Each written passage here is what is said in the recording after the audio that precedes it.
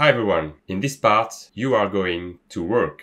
So the first goal of this lab is to introduce you to the Visual Studio project so you are able to understand how to do all the labs in the future. But most importantly, you are going to learn about the Kernel Transaction Manager APIs, how to call them from userland, and how to debug them in kernel. There will be 3 labs. The first one is going to be about creating a resource manager, very simple one, just to get started. The second lab is about creating a transaction and that has one enlistment and making sure you can commit that transaction. And the third lab is about creating a transaction with multiple enlistments and checking the states for these enlistments until they are committed. So the full transaction is committed. Okay, let's get started. You need to do it in the right folder and then run the build.bat command in order to generate the new Visual Studio project files. So we are going to use Visual Studio to load our project. If you extracted the files already, they should be in a folder in something like Tools, Labs, Visual Studio Labs, corresponding to the Visual Studio Labs.zip being extracted. And inside you should have a build folder if you already ran the build.bat script. Inside that folder, you'll see a solution file, so you can start Visual Studio from that. So you will notice under the Visual Studio project, you have a part 0 hierarchy with the Hello World lab, but you don't see any part 1 at the moment. So basically, you're going to have to go into the Tools folder where you actually extracted the labs, and you should see a Visual Studio Labs folder along the Visual Studio Labs.zip file that you have already extracted. And so the goal is basically to copy the part1.zip file and go into Visual Studio Labs and the labs folder and extract it into that folder. You see that for part 0, there is a hello world. There is some content into part 0. However, there is no content into part 1 yet. So we're going to paste part 1 here and just extract it here. It's going to ask you if you want to replace the different files. You say yes to all. And now we can basically delete this zip file, and we're going to see into part 1 that there is some content extracted.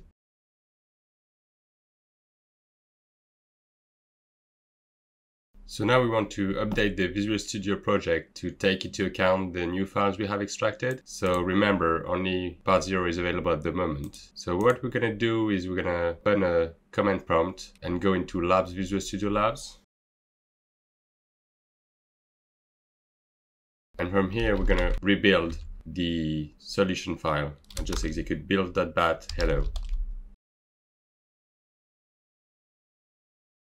So sure, it's going to copy the hello world_lab.exe into the target VM, but most importantly, it's going to update the solution file.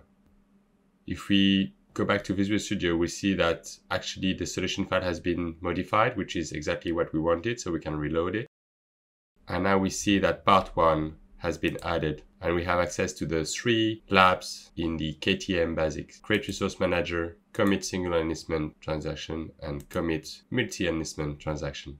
So now let's move to the goals of the different Visual Studio Lab that we're going to do right now. And I'm going to explain that with some demo. So the goal here is going to be to familiarize yourself with actually building the projects and labs from Visual Studio directly. So for instance, here we see that we only have the hello world that we already built that we can execute from the desktop.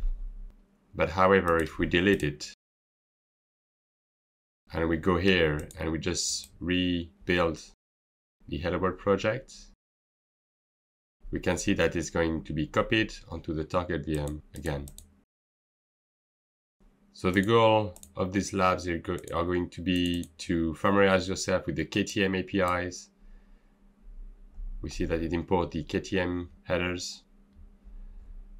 And to practice Ghidra, Windbag, ret-sync to understand KTM. Each lab has a section with a lab to do section where you need to add certain code, and feel free to use the cheat sheet from both Ghidra and Windbag. They give you information on some commands that are handy to type in order to understand better what KTM is.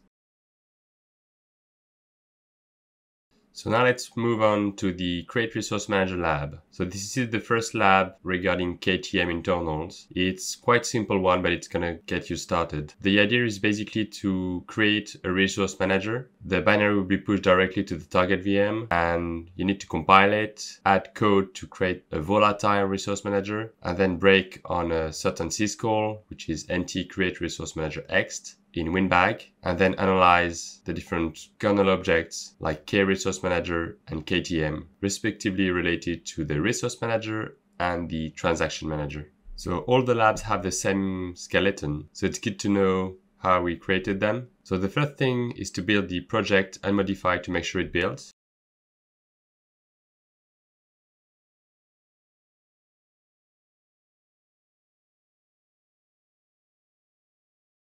You can see it's going to copy the file onto the target VM.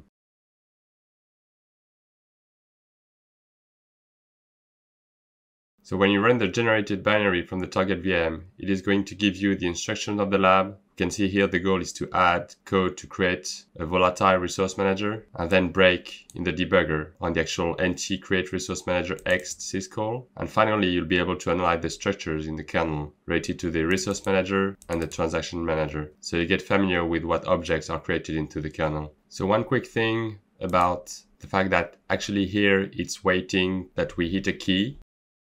You'll notice that if we try to rebuild it, it's going to actually fail.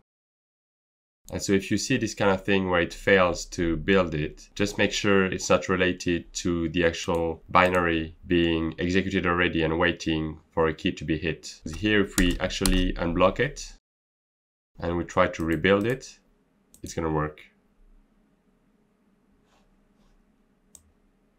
Okay, so let's look at the actual source code. So we can see it's the CreateResourceManager lab, and we see it actually links to KTM libraries. It also imports some KTM header files.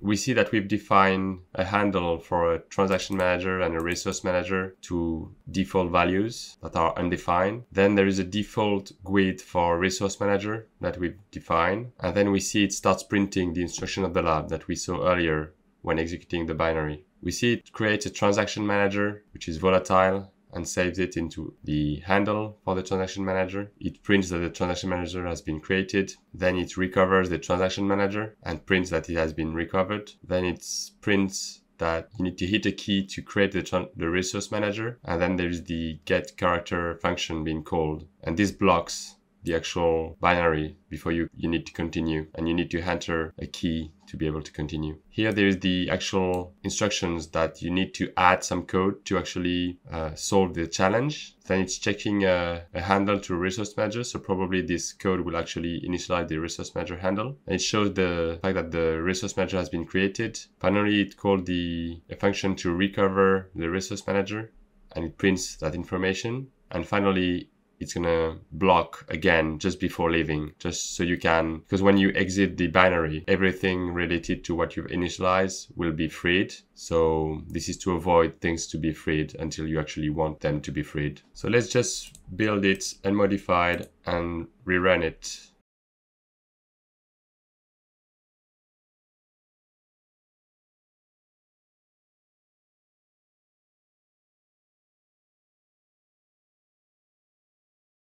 So we're going to execute the CreateResourceManager lab. We see it print the instructions. It prints the two information about the transaction manager being created and recovered, and then it blocks. So we've noticed it actually blocks just before doing anything with the CreateResourceManager function that we haven't written yet. And if we hit enter, it's actually going to exit because the resource manager hasn't been created correctly. So we know we need to add a function called CreateResourceManager. So if we look that up on the actual internet, we're going to see that this function is defined, and we need to check the different arguments, how we can actually create a volatile resource manager. We see that the first argument can be null. The second one needs to be a valid GUID, which is not null. Then we can use the third argument to define that it's a volatile resource manager. Then we need to pass a handle to the transaction manager. And finally, a description for the resource manager, which is optional, so probably can be null as well.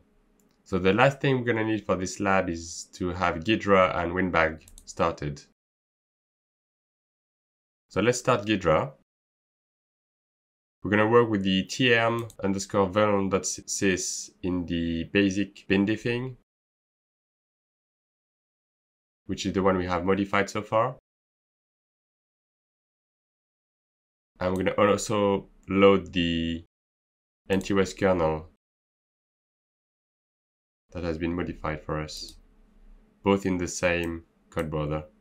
Then we need to use Windbag. So we're going to use the network approach, connect to the target VM. If you look at the actual bat script to start Windbag, you can see that we have commented out the other methods, and the one we use is the one to execute a dbg prep.cmd file that when Windbag is started. If we look at the actual file, we can see it's starting ret-sync. It's trying to sync with Ghidra, and then it reloads the tm.sys module. For now we commented out the patch command that we're going to use later, and basically that's all we do. Then we continue execution. So let's start Windbag.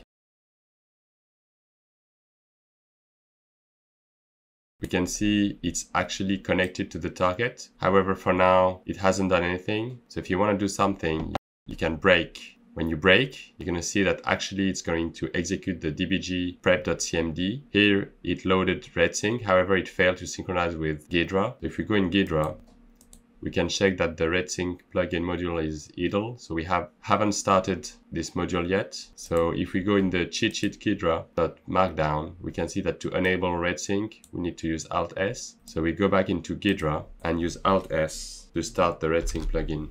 Now we can see it's actually listening. And if we use the bang sync command in Windbag, we can see that it's synchronized with Ghidra. So if we just want to confirm that all the debugging environment works with Ghidra, Windbag, and running our binary, we see that we need to add a call to CreateResourceManager, which we haven't done yet, but we can probably confirm it works with another call. So if we have the CreateTransaction_Manager call, we can guess that there should be a nt CreateTransaction_Manager_ext function probably. So let's break on that function in Windbag.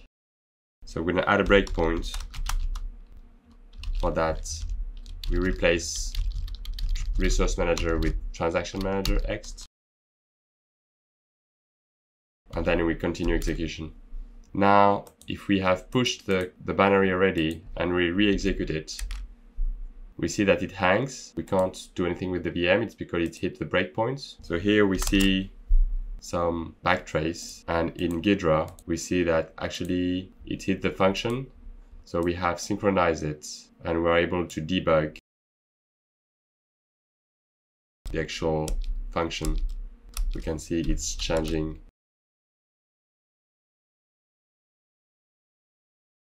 Now it's time for you to do the job.